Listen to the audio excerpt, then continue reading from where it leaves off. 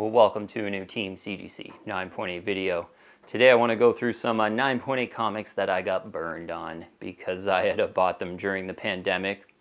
And, to be honest, I don't really have any negative feelings about losing a little bit on a handful of comics.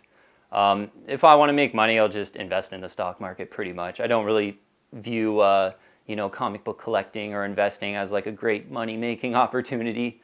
There's no like big comic book collectors on the Forbes 400 list or anything like that. I think my strategy back in 2018 or so was, I wanted to buy all these big key issues that I really loved as a kid in the super high grade 9.8. Hopefully I'd hold them for like 10 or 20 years, and then I could sell them at the end for about the same amount that I paid for them and just kind of break even and enjoy that pride of ownership of having them. But really, like, my expectations were like blown out of the water on a lot of those books that I bought during that period. Like, I got 2 Batman 423s in a 9.8. I have 5 Batman 423s ungraded, and one of them is a newsstand as well, and those are like, they're going for so much more nowadays. But I got 4 Incredible Hulk 340s in a 9.8. I got 2 Amazing Spider-Man 300s, 2 Amazing Spider-Man 316s, 2 Batman Beyond #1s. I got a handful of like Uncanny X-Men keys I bought back then for really good prices. So yeah, my expectations were like blown out of the water. So it just doesn't make sense for me to really have any negative feelings about a comic book, really. Because occasionally I see like some comments like, oh, he must be really depressed because the market's fallen so much and stuff like that. It's just not true at all. And it's worth mentioning probably that, you don't just want to dive right into this 9.8 thing. I've made videos on this in the past. I should probably mention it way more, but, you got to save money. You got to have a really good job. You got to work hard.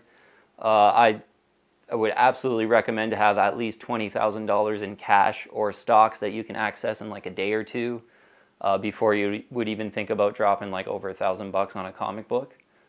And all that takes a lot of time. Yeah, like anything worth doing pretty much is going to take 5 years at least to start to see the results. So yeah, I wouldn't really recommend getting into 9.8 comics at all unless you saved money for at least 5 years and you have a really good job and you're able to cover your mortgage and your bills and all that quite easily. Then yeah, okay, you could think about getting in there on a comic that's over $1,000. I should probably mention that a lot more, to be honest. But all right, let's get into the list though. First one's a Jurassic Park #1 in a 9.8. So I should have followed my own advice on this one. I always say on the channel, when there's a movie or a show, you probably want to wait like 12 months after. You're going to get a way better deal on whatever comic is related to that movie or show. There's countless examples of that. This is an example of that. I think I grabbed this, it might have been like a month or two after that like recent Jurassic Park movie was out of theater. I know my nephews really liked the movie, so I think that kind of blinded me a little bit. But I ended up getting in there on a Jurassic Park #1 for $225. I've seen some auctions here in the last 3 months or so go under 100. Yeah, I think one was like $91 or something like that. There's one on eBay right now for $125. So this one's pretty much right around 100. So from 225 to 100. But you know what? If you're a big Jurassic Park fan, we're definitely after 12 months from that movie. I think this one's kind of a great one. Yeah, there's 139 9.8s in a blue label. 34.1% is the 9.8 ratio. And, Jurassic Park, a pretty big brand. And if you like these movies, or maybe in the 90s you just really love that Jurassic Park movie, a Jurassic Park #1 in a 9.8 for like $90 or something, I think is a pretty great value right now. Okay, next one, Superman Batman Annual #4. Yeah, this is kind of the first full appearance of Batman Beyond in the DC continuity. Really cool cover. Yeah, I talked about this one recently on a price video, and that sale was at $140 that this one went for. So I grabbed mine during the pandemic for $250. Yeah, again, for me, I'm just a huge Batman Beyond fan, and I pretty much had at this point, I had all the Batman Beyond books that I wanted, except this one. And so it was just one that I just kind of wanted to pull the trigger on during the pandemic. It's a great 9.8 though, 151 9.8s, a 1 of 151. Yeah, kind of surprised over time that kind of hasn't got up over 200 or 300 or so. 33.4% the 9.8 ratio, which is a pretty decent ratio. Not amazing, but decent for you know, a book that's come out after the year 2000. So at that 140 recent price, it's a pretty solid fair value. I think if you like this one, yeah, right around 140 is a price to aim for. Next one, I brought it out. It's a Earth 2 number 19 in a 9.8. Yeah, just I think kind of got caught speculating on an Earth 2 19. This is the first appearance of Val Zod, who's like the black Superman, I guess, and kind of getting your like Miles Morales vibes, but you know, Superman out of Earth 2 19. Thought it was a pretty good speculation, but anything that's somewhat speculative has just been really crushed since the pandemic.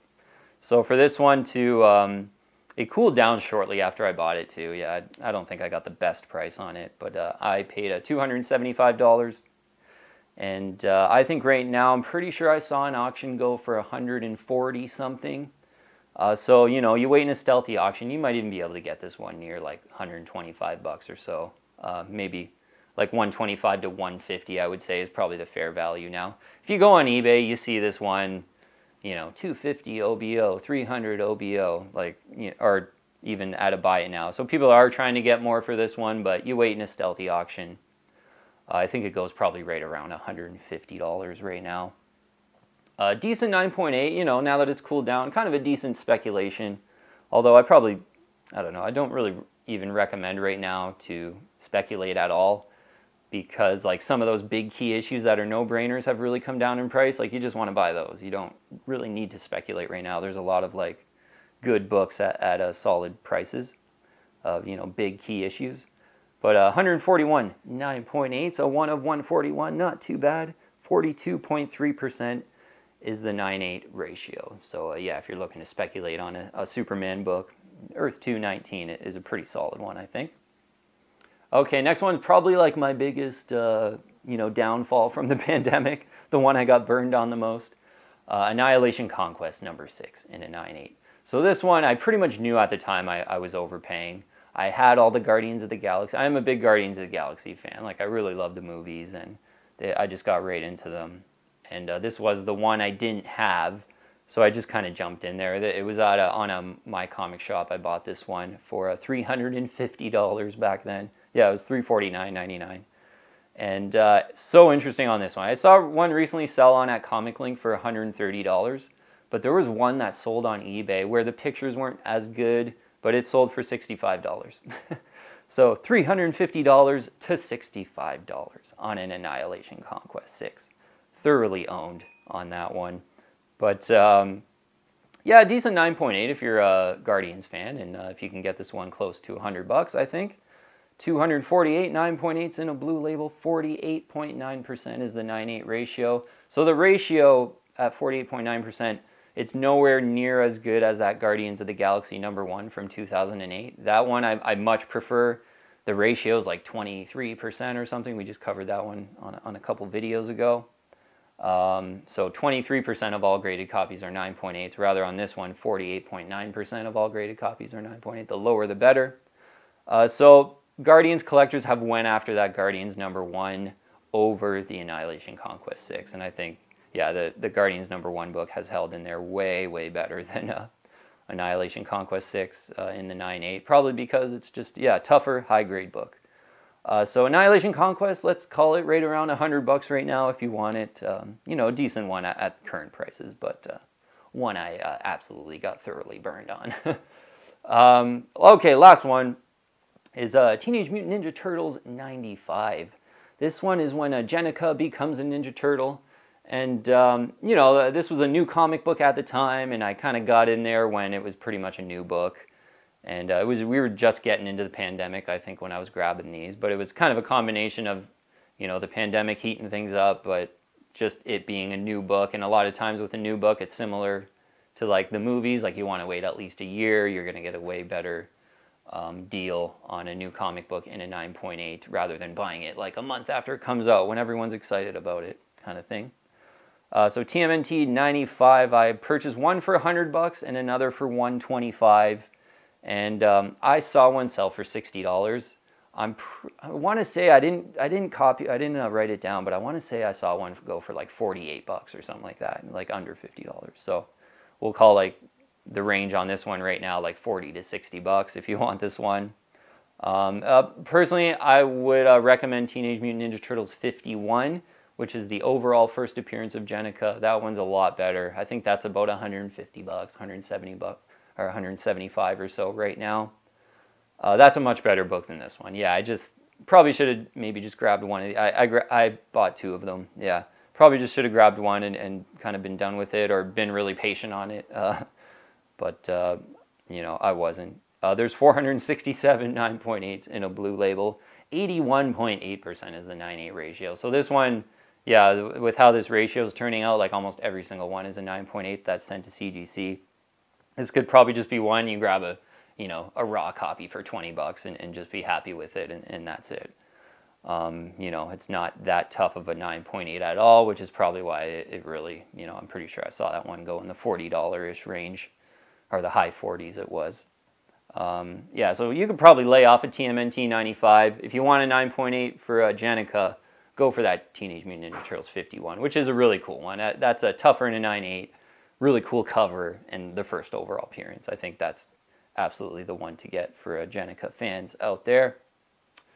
All right, so yeah, just a short list of some books I got burned on during the pandemic, and yeah, you know, in a way, like, it kind of makes me happy because I like learning lessons, and, you know, lessons learned on these. Yeah, and it's kind of hard when you're in the midst of a pandemic to, especially when, you know, you're into this, the 9.8 comics as much as I am, to just not buy anything. And yeah, most of the books I bought during the pandemic were under like $400. Most of them were like $100 or so. Like, there's a few other books I bought that they were like around 100 or a little bit less, but I don't even really expect any kind of investment potential out of them anyways, and those are a little bit down, but, you know, I bought them at under $100 to begin with anyway.